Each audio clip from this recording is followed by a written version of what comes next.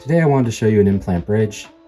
As I had mentioned, the implant is this metal screw or post in the bone set to replace the root of the tooth.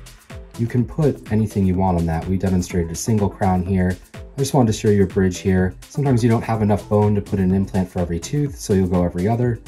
Here we have a traditional bridge over 2 implants. There was no need to put a 3rd implant in this case. So again, we have the implant, the abutment, and the bridge. This is the closest thing you can get to your natural teeth.